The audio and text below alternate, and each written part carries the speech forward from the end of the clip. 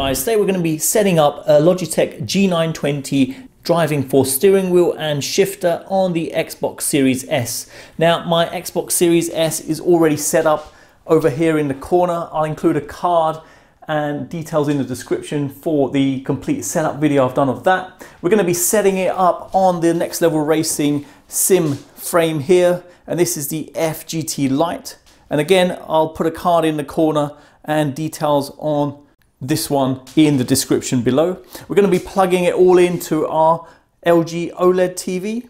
Okay, so I've removed the shifter, steering wheel and pedals from the packaging, so let's go ahead and install it onto the frame. Let's make a start at connecting all the devices onto the wheel. So first of all, the wheel itself has a cable coming off it, and the end of the cable is a USB connector, and that will connect into the Xbox Series S. Now this cable, we just want to tidy it away just into this cable management area, and we'll put the connector on the floor. Next we've got the shifter connector, and that goes into the corner here.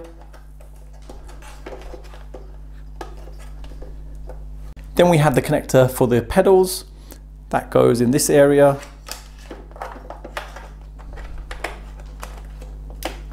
And then again, feed it through the cable management. And then finally, we've got the DC power connection, which goes into the corner just over here.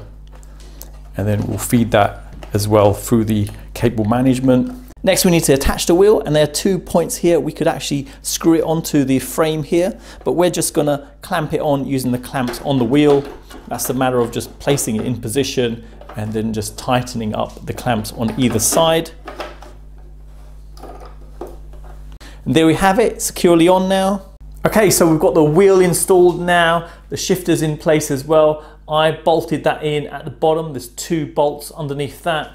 The pedals are in now, 4 on this one, so 2 at the top and 2 at the bottom in terms of bolts. And the only thing remaining really is plugging in the power and the USB cable. I've even tidied up the cables going around, so cable management is nice and tidy so the cables don't get in my way. So let's plug it in now. So plugging in the power first, and in terms of the USB, I've got an extension cable going all the way around into the console. So if I plug that in now, there you go. So with the G920 plugged in, automatically starts calibrating. So that's the first good sign that it could possibly work. Next, let's try navigating with the controls on here. That works. So let's try out Forza Horizon 4. Turn up the volume on here.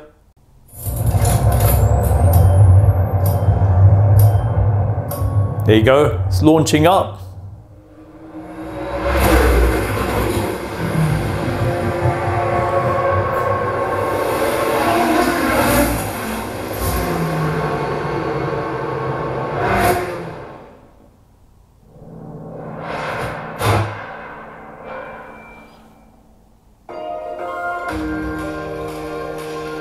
Okay, so I've started up Forza Horizon 4 on here, and I've not made any changes to the settings in any way. So let's try this out for the first time. So I'm going to clutch down, put it into gear, rev. Nice, it works. Excellent, let's try changing gear. Yep, that's working as well. How cool is that? So Xbox Series S with Forza Horizon 4. And obviously the Logitech G920 works perfectly. How cool is that? My God. So if you were wondering if it works, you know now. So I have had comments on my Xbox Series X video saying some games don't work. So let's try another game out. So I've also got Forza 7 on here. So if I now come out of this. Okay, so I've started up Forza Motorsport 7 on here. Let's see if this works as well. Let's turn up the volume a little bit. Put it into gear.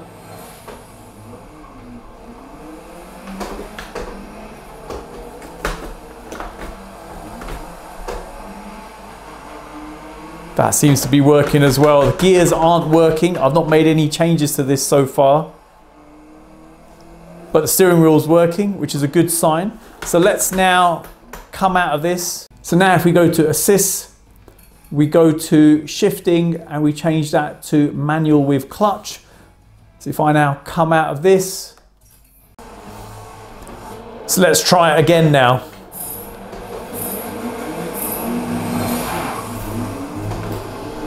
Oh, there you go. Shifter's working now. Excellent. So how cool is that? The Logitech G920 working with the Xbox Series S. So if you were wondering, this confirms it does work. So works with both Forza Horizon 4 and Forza Motorsport 7. So if you've tried any other games in this, do let me know if it's worked or not, only because some people are reporting that with the Xbox Series X, some games aren't working. So it'll be interesting to hear which ones are and which ones aren't. Give other people an idea. So there you go, hang around for the end cards for some more gaming tech, and drop me a like if you liked this video and let me know what you thought. Thanks for viewing and see you in the next one.